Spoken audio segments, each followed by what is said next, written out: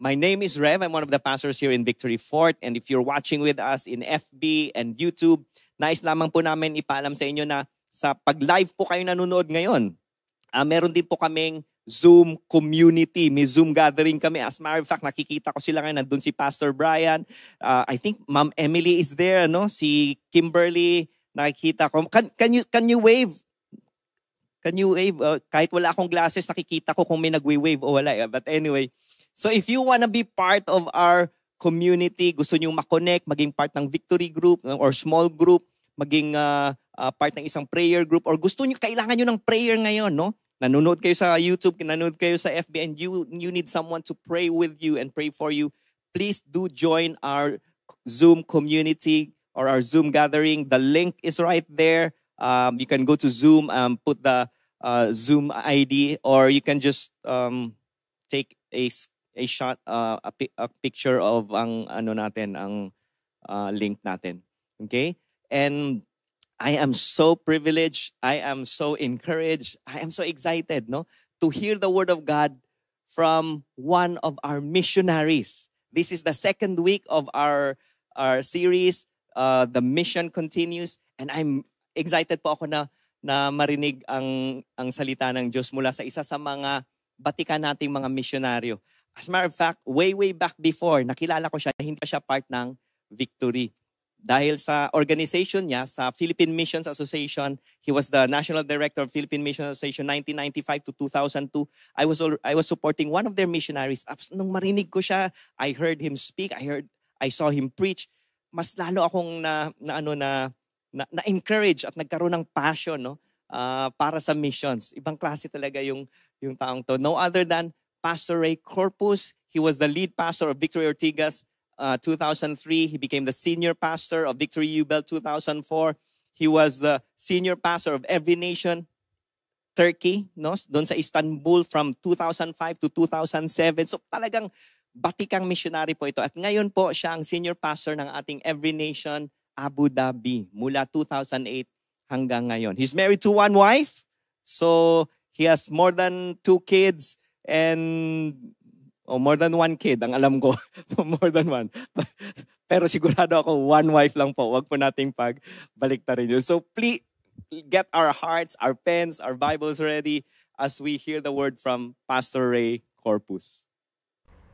Magandang araw po mga kapatid. Salamat na naririto tayo ngayon upang pag-aralan ng salita ng Panginoon.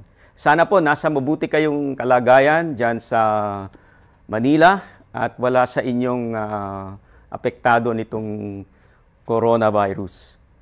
At speaking of coronavirus, ngayon po ay 33 million na raw na mga tao sa buong mundo ang infected nitong COVID-19 at close to 1 million people po ang namatay na. Hindi, ano po. Still, the world is waiting for a vaccine. Excited na po tayo na dumating yan para ma-cure po itong COVID-19. And we are all praying, we are all hoping, and we are all anticipating the availability nitong antivirus na ito. And we can say na the collective mission of humanity at this point is to produce a vaccine and make it available to everyone the world over. At tayo po mga kapatid, as we continue with our 2-week series on the mission of the church, ang mission po natin ay ipangalat naman ang ebanghelyo ng ating Panginoong Hesus. Kaya nga po, ang pamagat ng ating pangangaral sa araw na ito ay MISMOKO. Hindi po ibig sabihin na nami-miss nyo na ako dyan sa Pilipinas. Ibig po sabihin nito ay mission mo, mission ko. Po, mission nating lahat. At kagaya ng nasabi ko, tayo ay darako po sa Romans chapter 15. Last week, tinalakay natin po ang kapangyarihan ng ebanghelyo na magbago ng sino man na mananampalataya sa Kanya. Ngayon naman pong linggong ito, ang ating pag-aaralan ay ang pangangailangan po ng ebanghelyong ito na may pangaral sa bawat bansa, bawat lipi, bawat lugar, sa buong mundo. Kaya po, babasahin natin ang ating passage for this time sa Romans chapter 15 po. Minabuti nating simulan ito sa verse 14 hanggang sa verse 21. Ito po ang sinasabi sa English Standard Version. I myself am satisfied about you, my brothers, that you yourselves are full of goodness, filled with all knowledge, and able to instruct one another. But on some points I have written to you very boldly by way of reminder, because of the grace given me by God to be a minister of Christ to the Gentiles in the priestly service of the gospel of God, so that the offering of the Gentiles may be acceptable, sanctified by the Holy Spirit. In Christ Jesus, then I have reason to be proud of my work for God. For I will not venture to speak anything except what Christ has accomplished through me to bring the Gentiles to obedience by word and deed, by the power of signs and wonders, by the power of the Spirit of God, so that from Jerusalem and all the way around to Illyricum I have fulfilled the ministry of the gospel of Christ. And thus I make it my ambition to preach where Christ has already been named, not where Christ has already been named, lest I build on someone else's foundation. But as it is written, those who have never told of him will see, and those who have never heard will understand. May the Lord bless the reading of His Word. Ngayon, alam po natin, si Apostol Pablo ay isang hindi lang mangangaral, ang patutuo niya ay dahil sa kapangyarihan ng Ebanghelyo ng Panginoon ay siya ay nabago. Alam natin na itong si Apostol Pablo, bago siya naging mananampalataya, ay inuusig niya. He was persecuting the church and he thought that that was the best way to serve God. Because he had it in him to ika nga, sinasabi niya doon sa mga unang kabanata ng Roma na yung batas ng Diyos, yung mga alituntunin bilang isang Pariseo, bilang isang Hudyo, yun ang kanyang ginagawa. Until nagkaroon po siya ng encounter kay Christ doon sa road to Damascus. At yun nga po ang nagbago sa kanya. At dati siya ay, kumbaga, masasabi nating hindi takot pumatay, dahil sa kanyang pananampalataya, na napatunayan niya na mali pala. Pero nung siya ay manampalataya na sa Panginoong Hesus, siya naman ang nais na usigin at patayin noong mga hindi nakagugusto nung mensahe ng Panginoong Hesus na dinadala niya. At ito, sa sulat niya sa mga kaibigan niya doon sa Roma, ay hinihimok niya sila actually, na sila rin ay, kumbaga, sabi na, ma-involved doon sa misyon ng Ebanghelyo, the mission of the gospel, to spread it all over the world. In fact, masasabi natin na ang liham na ito ni Pablo sa Roma ay kanyang paghihimok, hindi lang pagtuturo na maituwid yung mga maling akala nila tungkol sa Ebanghelyo, kundi sila ay himukin ni Pablo na makisama doon sa kanyang ginagawa ng pag-iebanghelyo. Mamaya makikita po natin yung ilang mga punto niyan diyan sa sinasabi nating pagnanais ni Pablo na sila ay himukin. Kumbaga, sinasabi ni Pablo, yung mission niya ay mission mo. Mission ko dito, sabi niya, mission niyo dyan sa Roma, mission nating lahat, ang ipangalat ang ebanghelyo ng ating Panginoong Hesus. Kaya nga po, gano'n na lamang ang kanyang pagpupunyagi, na kung saan-saan siya nangangaral at kung ano-ano ng hirap ang kanyang dinanas. Di po ba? Halos patayin po siya. Ang daming mga hataw sa kanya. 4 na beses yata siyang hinataw ng tagta-39 na hagupit. At siya ay na-shipwreck at kung ano. Dahil lamang doon sa kanyang pagmamahal sa Panginoong Hesus at pagnanais na ang ebanghelyo ng Panginoon ay maipangaral niya. At sa aking pag-aaral nitong bahaging ito, lalo na ng buong aklat ng Roma, ay nakikita ko doon yung puso ni Pablo na himukin ang mga kapatiran doon sa Roma na samahan siya ng patuloy sa pangangaral ng ebanghelyo at pamamahagi nito. Alam natin yung church sa Rome ay na-establish ng mga believers who were scattered. Si Pablo, hindi siya At this point, di pa siya nakakapunta po ron. Pero nais niya ring pumunta ron at makiisa rin po siya sa pangangaral ng salita ng Diyos. Ngayon, dito po sa ating binasang bahagi na ito, nais ko lang po magbahagi ng tatlong bagay po dito. No? Bakit ba itong mission mo ay mission ko at mission nating lahat? Ang una po na nais kong ibahagi dito, ang mission na ito ay di lamang dito-dito, kundi doon-doon din ang pag-iebanghelyo. Parang sinasabi natin, kung kayo nasa Manila, hindi lang dyan-dyan, ano po, sa Manila, kundi doon-doon din, maaaring sa ibang mga probinsya at sa kung saan mga lugar pa. So, ang pag-mission po ay di lamang dito-dito, kundi doon-doon din. Kasi yan ang sinabi sa atin, di ba, from Jerusalem, Judea, Samaria, to the ends of the earth. Sabi niya sa verse 14, I myself am satisfied about you, my brothers, that you yourselves are full of goodness, filled with all knowledge, and able to instruct one another. But on some points, I have written to you very boldly by way of reminder, because of the grace given me by God to be a minister of Christ Jesus to the Gentiles in the priestly service of the gospel of God, so that the offering of the Gentiles may be acceptable, sanctified by the Holy Spirit. So, ang sinasabi niya rito ay okay kayo, no? Daming magagaling kayo, mga kapatid. Kayo ay matatalino at you are able to instruct one another, pero meron lang akong nais na ipaalala sa inyo. At palagay ko itong dahil sa konteksto rito, ang paalalang ito ni Pablo sa kanila ay yung pangangalat ng Ebanghelyo sa ibang mga lugar din. Kaya nga sabi niya, but on some points I have written you very boldly by way of reminder because of this grace to minister to the Gentiles. So hindi lang po dito-dito, kami rin dito sa aming kinalalagyan, dito sa Abu Dhabi ay hindi lang dito-dito, doon-doon din. Kaya tayo ay humahayo rin sa iba't ibang mga lugar. At yun po ang hamon sa atin ng salita ni Diyos. Kasi kung dito-dito lang po tayo, paano namang makakikilala yung iba? Kunyari, di ba, lahat naman tayo ay produkto, no, ng mga taong pumunta sa atin, nilapitan tayo.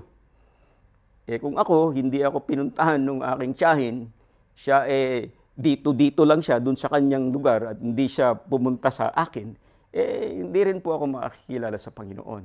Yung mga pinadala natin manggagawa galing dyan sa Pilipinas, di ba? Kung dyan-dyan lang sila, wala po, hindi tayo makakapangaral sa iba. Kaya nga po, hindi lang dito-dito ang misyon, kundi doon-doon din. Sinabi rin niya ni Pablo dito sa 2 Korinto, no? Pangkat 10, talatang 16 sa unang bahagi, doon sa New Living Translation, ito sabi niya, then we will be able to go and preach the good news in other places beyond you. Sabi niya, ganda yun, other places beyond you where no one else is working. So ano ba yung beyond you sa iyo, kapatid?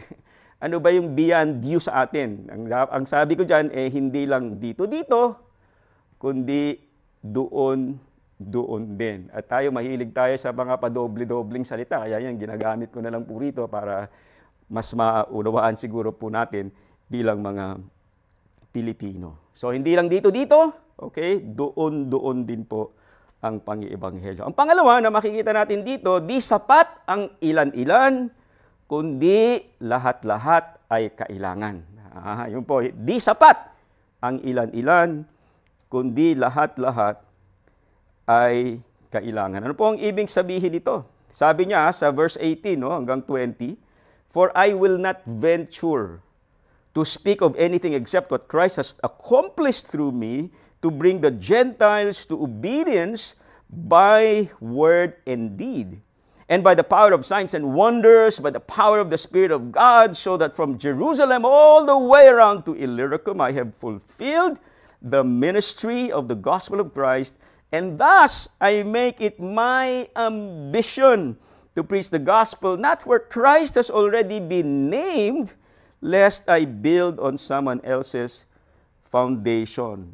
Ito pong sinabi ni Pablo, sabi niya, from Jerusalem, doon po sa, kung titingnan natin the old world, yung Jerusalem ay nasa east, to Illyricum. Doon naman po sa west. Yung pong Illyricum ngayon, yung present-day Albania.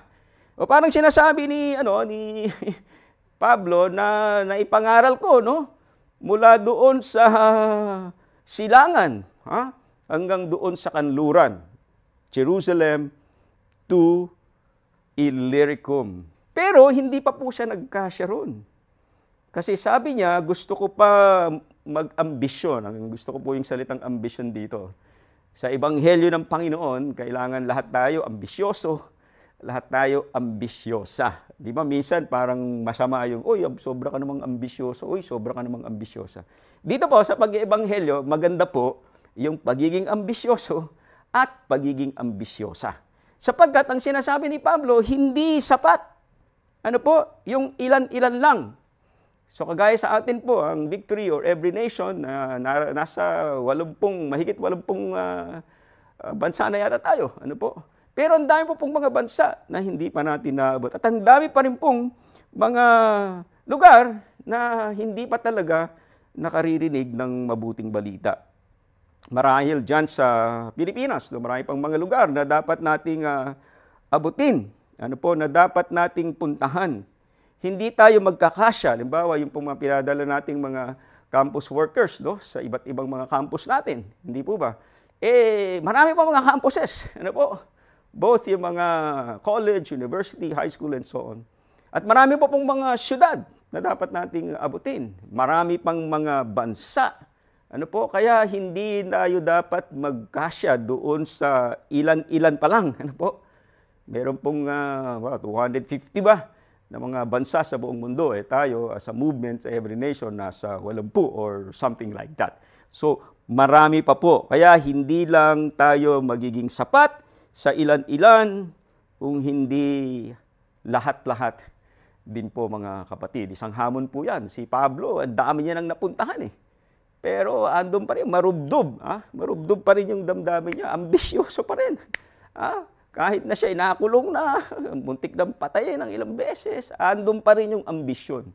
At sana po nandun din sa atin yan, no? Maging ambisyoso tayo sa pangangaral ng salita ng Diyos. Kasi ito ang sabi sa Revelation 5 verse 9, no? Doon sa Christian Standard Bible, sabi ron, and they sang a new song, you are worthy to take the scroll and to open its seals because you were slaughtered and you purchased people for God by your blood from every tribe and language and people and nation. Yung pong sinabi, wala pa, hindi pa natin naabot yan. No? Maraming mga nagsasabi mga tao ngayon, uy, darating niya si Jesus. Dahil itong coronavirus, no? May kausap lang ako the other night, no? Kaming dalawa di Meche, sabi niya, no, sobrang sama na yung mundo, siguro talaga darating na si Lord. Well, sana nga, no? Pero ang sinasabi sa atin sa Bible, na hanggat hindi pa natin naipangangaral ang Ebanghelyo ng Panginoon sa bawat lipi, sa bawat bansa, hindi pa siya darating. So in a sense, parang sinasabi ng Diyos, of course, nakasalalay sa Kanya no, ang pagdating ng Panginoong Jesus, pero binigyan tayo ng bahagi. Ang bahagi natin ay maipangaral ang Ebanghelyo, hindi lang sa ilan-ilan, ano po, kundi sa lahat-lahat. Ano po? Kaya lalo tayong maging masinop, ika nga, no? We must continue to strive, no? To raise more people, more workers to just not reach the Philippines, not just the Philippines, Asia, at marami. At ngayon talagang sobrang oportunidad po natin dyan. No? So hindi lang po ilan-ilan, kundi lahat-lahat. At hanggat hindi nga po na ipangangalat ang salita ng Panginoon, ang Ebanghelyo sa bawat lipi, bawat diwa, bawat wika, bawat bansa, ay mukhang hindi pa po darating ang Panginoong Hesus. At binibigyan tayo ng pagkakataon ngayon, no? Na gawin po yan, maaaring sa henerasyon natin, malay ninyo, ang pagdating ng Panginoong Hesus. Pero yung responsibilidad natin sa lahat ng mga bansa, kailangan natin gawin ang pangangaral ng salita ng Panginoon. Ang pangatlo, ano po? Ang una, sabi natin, di lamang dito-dito, kundi doon-doon din ang pag-iebanghelyo. Di sapat ang ilan-ilan, kundi lahat-lahat ay kailangan. Pangatlo po, di pwede ang kanya-kanya. Di pwede ang kanya-kanya. Dapat tulong-tulong at sama-sama. Nabanggit ko nga po kanina, itong sulat na ito ni Pablo ay paghihimok niya rin sa mga mananampalataya roon sa Roma na samahan siya na patuloy sa pag-iibanghelyo. Pansinin nyo, wala po dito sa ating text, pero kung bababa tayo doon sa verse 24 ng Romans 15, dito sa NLT, sabi rito, I am planning to go to Spain. And when I do, I will stop off in Rome. Pupuntahan niya yung mga taga-Roma, And after I have enjoyed your fellowship for a little while, dahil gusto niya ring makipag-fellowship sa kanya, remember chapter 1, yun ang gusto niya, magkaroon din siya ng bunga with the Roman believers. Sabi niya, after I have enjoyed your fellowship for a little while, look at what the last phrase says, you can provide for my journey. Ano po ibig sabihin nun? Si Pablo ay nangangalap siya ng pananalapi sa mga mananampalataya roon sa Roma para gamitin niya ito at ng kanyang team doon sa pagpapatuloy naman ng pangangaral sa Espanya kung sakaling matuloy siya ron. Mukhang ayon sa kwento yata po hindi siya natuloy roon. Pero nandoon yung kanyang pag-iengganyo sa kanila na sila ay makitulong. Parang yung ginagawa niyo po mga kapatid. Nagsusuporta po kayo sa mga manggagawang kagaya namin. Nagbibigay po kayo doon sa ating mission pledge. Saludo po kami dyan, Kasi talagang hindi naman po namin magagawa itong pinagagawa sa ating lahat ng Panginoon kung wala naman kayo na sumusuporta. Ganun po ang makikita natin dito. Ang sinabi ni Apostol Pablo, yung mga taga-Roma, sama kayo, magbibigay kayo. In fact, sinabi niya pang halimbawa, yung mga taga-Macedonia na nagbigay naman ng kaloob para sa mga nangangailangang mga kapatiran doon sa Jerusalem. Hindi lang po yun, Hindi lang yung pagdepende ni Pablo sa mga suporta ng taga-Roma, yung pagtulong nila, sama-sama, hindi kanya-kanya. Dito po, sa chapter 16, hindi na natin masyadong mababasahin, sasabihin ko na lamang dito, yung chapter 16 po mula sa verse 21 hanggang 24, binanggit niya po rito ang 8 na kasama niya. Ang una, si Pablo, kala natin si Pablo lang sumusulat, pero sabi dito, si Timothy, si Lucius, si Jason, Romans 16 verses 21 to 24 po yan, kung gusto niyong sundan. Si Sosipater, pang-apat. Pang-lima, si Tertius. Si Tertius pala, yung secretary, sabi niya, I, Tertius, the one writing this letter. Hindi si Paul lang nagsusulat, dinidiktahan niya yung si Tertius na secretary niya. Kasama si Gaius, pang-anim. Pang-pito, si Erastus. At pang-walo, na binanggit niya rito, si Quartus. Parang quarantine, Yung iba yata naka-quarantine, pero kailangan kwarta rin daw, So parang ito, nagsusuporta kay Paul. Kaya merong pagsasama-sama po sila na team. Kasi hindi pwedeng kanya-kanya. Dapat tulong-tulong at sama-sama doon sa pag-iibanghelyo. Kaya kayo po lahat kasama natin. Diyan man kayo sa Pilipinas, sa Asia, kami man dito o saan man tayo tinatawag ng Panginoon, sama-sama po tayo diyan. Dahil sabi nga nung isang ebanghelista, nung ako'y bata pa, kilala ko to si Evangelist Greg Tingson, Nandiyan sa Pilipinas.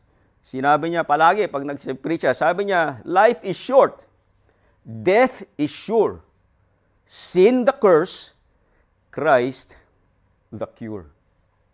So pinag-uusapan natin itong corona vaccine, At naisip ko na itong corona vaccine, pagka ito po'y naging available, at yung pharmaceuticals o yung mga bansa na nakadiscover dito, hindi po nila pwedeng kanyahin lang, Hindi nila pwedeng i-hold, kumbaga, at hindi ibahagi sa mundo. Kasi pag ginawa po nila yan, malaking kasalanan po yan. I think pwedeng maging, kumbaga, in a matter of speaking, parang pagiging criminal po yun. Pagka alam mo na nandyan sa'yo yung vaccine, hinihintay po natin lahat yan, hindi po ba? At natutuwa tayo, may mga 5 bansa na yata na nagte-testing, na final testing daw. Ano ha? Lahat tayo nag-iintay niyan. Kasi ganito po, ang nais kong sabihin sa atin, no? The gospel is the sin vaccine that the world desperately needs. Kasi po, in a manner of speaking, spiritually, na-virus po tayo lahat ng kasalanan. Ha? Pero may antivirus na po yan. The gospel is the sin vaccine that the world desperately needs. And it is in our hands. Nasa kamay po natin. Let us not deprive those who need it. Can you imagine? Nagkaroon na kunyari ng vaccine, antivirus kay COVID-19. Tapos yung bansa na yun o yung pharmaceutical na yun, kinakamkam niya lang at konti lang niya binibigay. Hindi niya pwede namang ibigay sa lahat, pero kinakamkam niya. Hindi po pwede yun.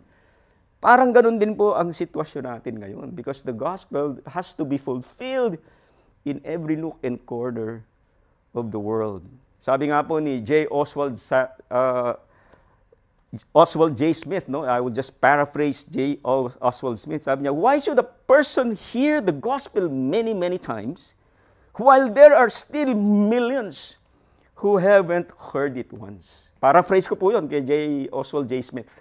Why should one person hear the gospel many, many times while there are still millions who haven't heard it once? So ano ngayon po ang gagawin natin, mga kapatid? Ano ngayon? Syempre, dapat bigay-bigay tayo tuloy-tuloy, di ba? Yung pagbibigay natin. Bigay-bigay. Kaya salamat po sa inyong pagkakaloob sa ating mission pledge, yung mga pagsuporta nyo sa mga manggagawa. Di lang yun, dasal-dasal din po tayo, di ba? Patuloy po tayo na manalangin. At hayo-hayo din po tayo. Hindi lang po isa, bigay-bigay. Yung iba, dasal-dasal, yung iba hayo-hayo. Hindi po lahat po ng bigay-bigay, dasal-dasal, hayo-hayo, gagawin po natin yan lahat. Lalo na po ngayon, kasi tayo po ngayon ay nakakulong-kulong. Pero pwede tayong hayo-hayo kasi hindi lang dapat online-online, di ba? Pag online-online tayo, yun opportunity po natin na mag-share ng gospel, no? Beyond our city, beyond our homes, beyond our nation, we can engage people. And in this pandemic, where all of us are sort of like in our homes, wow, grabe yung opportunity natin to share the gospel through social media, through Zoom, through FB, and so on. Sinasabi ko nga po sa mga kapatiran natin, pag sila ay umalis sa kanilang bansa, pumunta sa iba, o lumipat ng ibang bansa, sinasabi nila sa akin, Pastor Ray, maghahanap kami ng church. Sabi ko, mga kapatid, wag kayong maghanap ng church. You start one. Don't seek for a church. Start one. In other words, don't look for a church necessarily, or don't just look for a church, launch one. Don't just seek for a church, start one. Kasi po, itong gospel na to nga, ang sin vaccine, nasa atin po na mga kamayan. What are we going to do about it? Again, the gospel is the sin vaccine that the world desperately needs, and it's in our hands. Let us not deprive those who need it. I pray to God na lahat po tayo, mga kapatid, ay patuloy na makikiisa. Sama-sama, tulong-tulong sa pag-iibanghelyo until all have heard. Gamitin po tayo ng Panginoon. Ito pong hamon sa atin. Kung sino man po sa inyo ang parang tinatawag ni Lord, kausapin niyo po yung pastor niyo. Kausapin niyo yung mga leader niyo. Marami po tayong mga pangailangan hindi lang sa Pilipinas, sa Asia, sa buong mundo. Sama-sama po tayo. Kilos-kilos po tayo. Dasal-dasal tayo, bigay-bigay, hayo-hayo, sapagat ang ebanghelyo ng Panginoong Hesus ay hindi lamang matutupad ng konti. Sabi nga po ng Lusan movement, sabi niya, the whole gospel for the whole world by the whole church. Sama-sama po tayo na patuloy na mag-iibanghelyo. Maraming salamat po, mga kapatid, at nawa patuloy tayong magsama-sama sa pangangaral ng salita ng Panginoon, ng Ebanghelyo ni Jesus na siyang gagamot sa kasalanan ng sanglibutan. Sa pangalan ni Jesus. Amen. Since day one, our heartbeat has always been to reach every tribe, every nation, every language, every people. In fact, this is the picture that we have been given in Revelation chapter 7, verse 9, that when we get to heaven, every tribe, every language, every nation will be there. And we want to be faithful to the stewardship and to the calling that God has given us as a movement, as a church family. I want to let you know that the mission will never stop. In fact, there's no crisis, no pandemic, no virus that will stop the proclamation of this gospel. In fact, we're called to do this in different parts of the world, and we want to be faithful. We want to continue to be faithful in what God has called us to do. If it's your first time to join us in our worship service today, please don't feel under any obligation to participate. But you are more than welcome to join and contribute. But if you are part of our church family, if you're part of our spiritual family, number one, thank you. You have been faithful, you have been generous, you have been crazy generous, and we're so grateful for every single one of you. And we want to encourage you and entreat you to pray about renewing your commitment. And so we want to be able to encourage you to keep supporting our missionaries, to pray for them.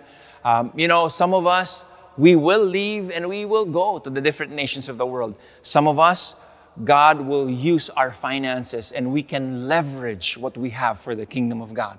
So either we will leave and become missionaries, or we will leverage what God has given us for gospel proclamation and gospel demonstration. Once again, we want to thank you for your partnership and your obedience to the Great Commission.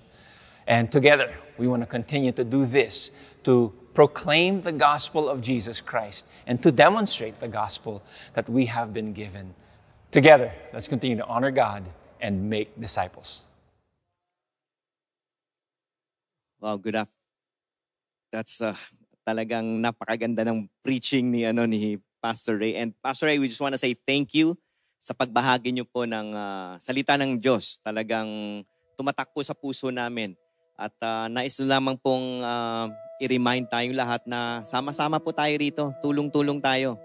Hindi po natin kayang gawin tong mag-isa lang. At kahit nga po hindi yung ibang marahil na nakikinig sa atin ngayon or maaaring makapanood ng video na to, hindi kayo kasama namin sa Victory, ibang church kayo, kasama pa rin namin kayo. Sama-sama pa rin tayo. Tulong-tulong tayo dito sa paglaganap ng Ebanghelyo. Hindi lamang sa ating bansa, kundi sa ibang mga kapulungan,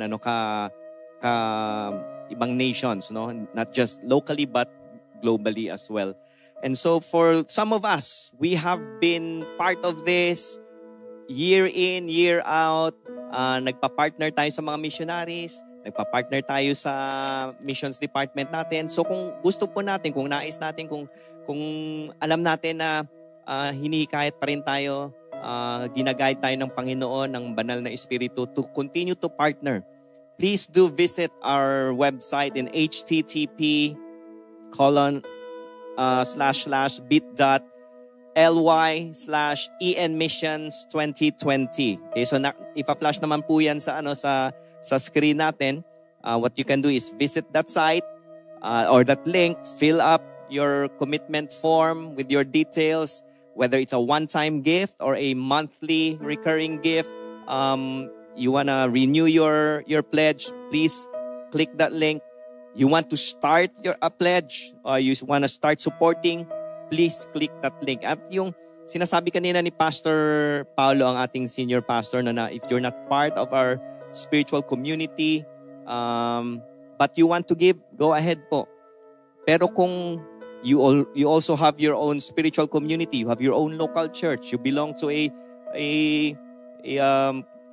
Christ-centered, full gospel church, and I encourage you also, be part of the missions initiative ng church nyo. No? Be part of it. Ano man ang church mo, CCF, GCF, JIL, Baptist, Methodist, ano man. Be part of the local initiative ng church nyo. sama-sama din tayo dito. Tulong-tulong tayo. Nais ko lamang pong i-remind tayo that we are products of the missions as well. Tayo dito sa Pilipinas, no, may nagpadala ang Panginoon ng mga missionaries din sa atin. And so let's take this time to pray and just thank God. Lord, thank you for reminding us.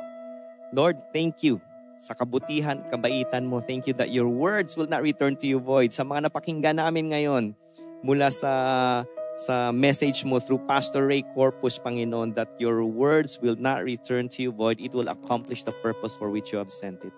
And Lord, I just pray for those who are listening. I pray, Lord God, for your blessing of joy and peace. I pray for your blessing of protection and provision. I pray, Lord God, for your healing, Lord. Hindi lamang sa physical namin, kundi sa heart namin. Yung iba sa amin, Lord, hindi maganda yung sitwasyon sa bahay, sa asawa namin, sa anak namin. Hindi maganda yung sitwasyon sa trabaho. Lord, may mga nasasabi sa amin, may mga nakasakit sa amin. Lord, we pray for healing.